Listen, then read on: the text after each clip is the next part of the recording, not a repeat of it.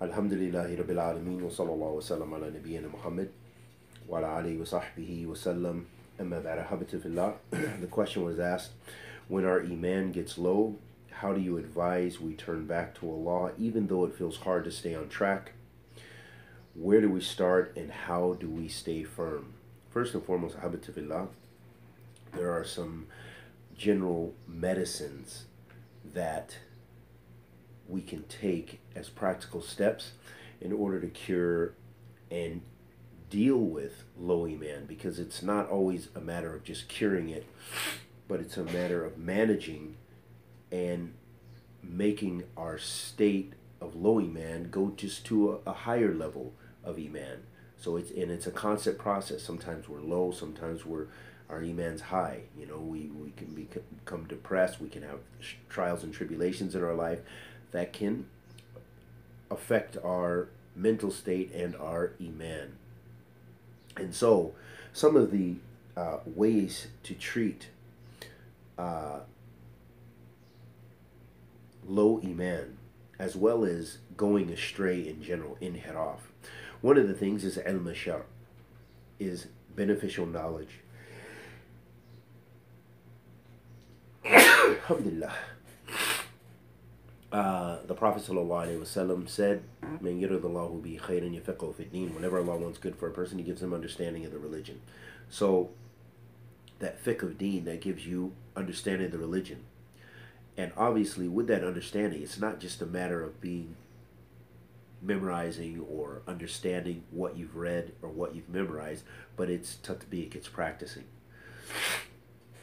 And as the Salaf used to say, al-amal thamarat al-ilm, that deeds are the fruit of knowledge. Deeds are the fruits of knowledge.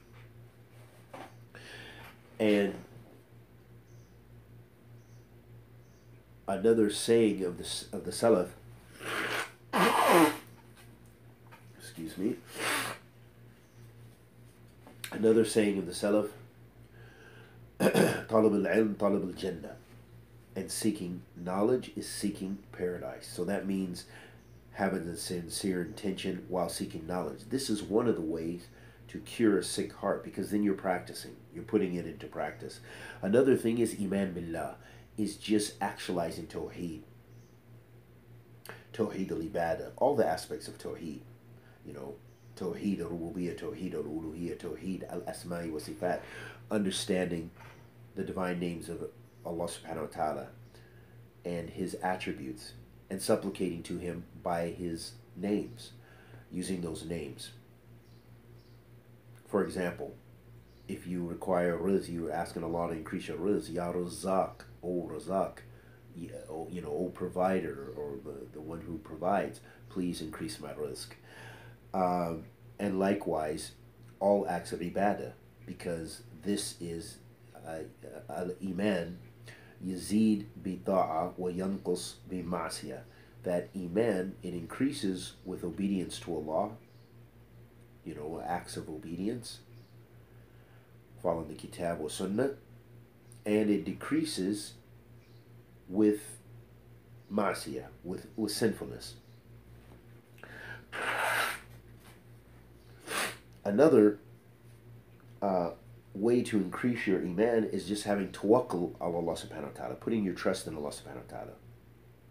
So in all of your endeavors, you know, leaving your affairs with Allah subhanahu wa ta'ala after having, or while at the same time striving to attain whatever your goal is. For example, if you're going to try to memorize the Quran, which is an excellent deed, one of the best good deeds you can do, and understand it and practice it,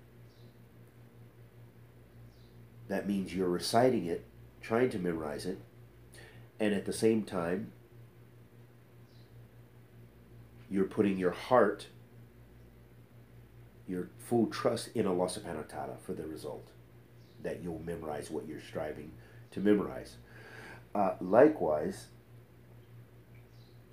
having taqwa. And that goes back to doing the good deeds, because taqwallah azza wa jal, as the scholars mention is adhering to the commandments of Allah and leaving off the prohibitions. So this is taqwa. And striving to purify your intentions with all these acts, with all acts of ibadah, is that you strive to purify your intentions. The Prophet ﷺ said, "Innama a'malu binniyat." Verily, actions are tied to the intentions. وَإِنَّمَا لِكُلِّ امْرِئٍ مَا نَوَى, and everyone will get that which he intended. So, with that being the case, it's very important that we strive to purify our intentions. Another important way to increase your iman and put it into practice and effect immediately is a dua wa tadarru' ilallah.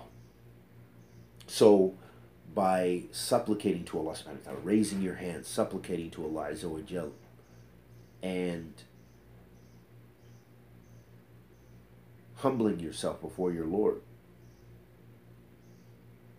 then this is one of the ways to increase your iman. And so by supplicating as much as possible, you don't have to worry. There's no limit. You can supplicate if you don't have wudu. You can supplicate to your Lord subhanahu wa ta'ala. Don't sleep on that one, because Allah subhanahu wa ta'ala, your heart is in the hand of Allah subhanahu wa ta'ala.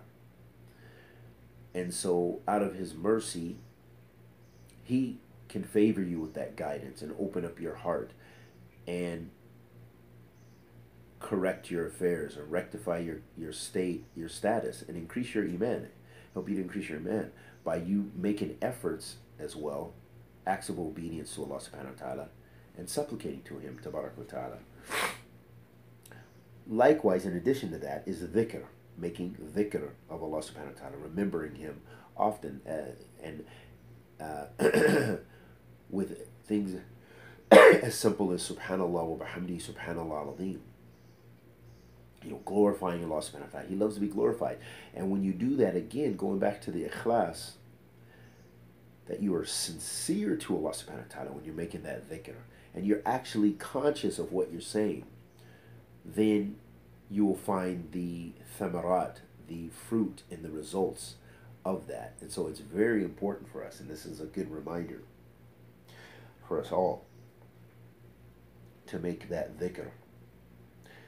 And another practical way is just reading the Quran, reflecting on it, learning its meaning, and practicing. So all of that is a part of it as well. Likewise, establishing your salat, never leaving your salat, keeping your salat. Sometimes you just find refuge just by going in the masjid, especially for men, because that's where we should be. We should be praying in jama'ah. And sometimes you really feel that extra spiritual strength. Even you were hesitant to come to the masjid, and the shaitan was trying to chain you, and your desires were trying to keep you from going, but you really find such a beautiful strength and a little boost of iman from having went. And you found some peace and some serenity from having gone to the masjid. So it's very important to attach your hearts to the masjid and keep your salat in general. Also, to increase your iman is all the ta'at, like fasting, and being conscious of your fast. Not just fasting, you have a dry mouth, and you're this, and you're hungry, but you want to be conscious of what you're doing. Remind yourself, remember that, this is for Allah subhanahu wa ta'ala. This is an act of ibadah. I'm seeking to draw nearer to Allah subhanahu wa ta'ala, and hoping that your Lord subhanahu wa ta'ala is going to accept your fast, and looking forward to the reward from Allah subhanahu wa ta'ala for fasting. Likewise, another important practical step, which can be difficult, because a lot of times really its bottom line is our desires keep us from wanting to make tawbah, from making tawbah. It's our desires that stand as an obstacle, that certain sins we just don't want to leave. So we're attached to that sin. And that's a very dangerous thing because it can drill into the heart, attach itself to the heart to such an extent to leaving to reaching the level of where you love the sin. And at some point, maybe the shaitan deceives you to where you begin to believe it's halal. You're not hurting anyone. Having a girlfriend is not hurting anyone. It's just between you and her. So you begin to think that that's okay. Or, I'm not committing zina. I'm just watching pornography and akramakallah, masturbating, for example. That your heart can become attached to those things because they deal with your desires and they can destroy you. And you think that something like that, you wonder, how does something like that destroy you? But it's because the mahabba, the love, the desire that you begin to gain for that sin, you become attached to it to where you believe you can't leave it, and you believe that it's a small sin. You begin to belittle the sin. Okay, well, I'm not doing this. I could be doing something much worse. So you begin to justify until it spirals, and it could even result in you, in a person leaving the religion, or loving that sin more than the deen, or believing that sin is actually lawful. So there's many implications. So it shows the danger of being attached to sin, but rather you need to be attached to tawbah, to repentance. So very important to repent. Very important to make istighfar often on the tongue. And I would say those are some of the most important practical steps that a person can do. Likewise, another thing, a last point I want to mention is remembering death. Also, remembering how temporary life is, and reflecting on the ni'am, the blessings that you have.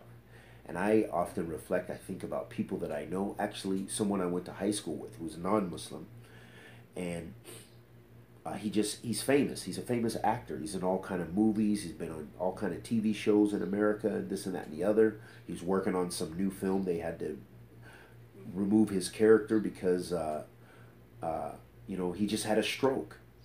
SubhanAllah, same age as me. We were in high school together. I don't feel that I'm not that old. So, but I reflect on many people that I've known who have died of cancer. A lot of people from high school. Good friend of mine who was in Jahiliyyah. We used to, was a good companion. And those things remind me. My beloved companion who died last year. 3 wives. We were in Yemen together. Same age as me. So you don't know. We're not guaranteed another minute. So by reflecting on death and the blessings that you have, and also the ni'am that you have, the ni'am, the blessing of freedom, the blessing of rizq, the blessing of your health, those are all great ni'mas. I reflect often also on another brother who I know from Islam. So we have many years together as Muslims, and he's in prison for life. And he's a good brother. He's not like, he wasn't a drug dealer. He wasn't into a lot of stuff. He wasn't into things. He was a family man. Had wives, multiple children. But he was at one point he was the imam for us. We grew up together in the deen, with same age. But when I look at his picture on the internet, life in prison, I can't imagine what that would be to have he can't see his children unless they come to visit him. It's life. There's no, it's life without parole. He doesn't have any action really to get out, no matter how many times he keeps appealing. I just make dua that Allah frees him, because I know him. He made a mistake, and it's an understandable mistake, but the way, the condition, the circumstances were very bad. Defending his family, more or less, and his honor, and he took another person's life. And I know this individual. He's not a criminal-minded person, but those circumstances got him caught up, and he made foolish decisions, and this is his result. May Allah subhanahu wa ta'ala free him and bless him. So by reflecting on the ni'mah, when I have difficult days on my job or difficult days in my iman, I reflect on those things. I say, SubhanAllah, Allah favored me to continue. Here I'm able to do a little da'wah, have my books, I have my life and family and this, my health's okay, and this and that and the other. So you have to reflect on those things, and those things will help strengthen your iman. And we ask Allah the Almighty to accept our good and forgive our evil. Sallallahu alaihi wasallam ala nabiyyina Muhammad wa ala alihi wa sahbihi wa